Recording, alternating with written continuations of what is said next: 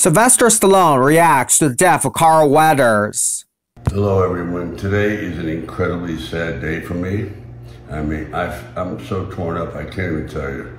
I'm just trying to hold it in because Carl Weathers was such an integral part of my life, my success, everything about it. I give him incredible credit and kudos because when he walked into that room and I saw him for the first time, I saw greatness, but I didn't realize how great. I never could have accomplished what we did with Rocky without him. He was absolutely brilliant. His voice, his size, his power, his athletic ability, but more importantly, his heart, his soul. It's a horrible loss. So, Apollo, keep punching.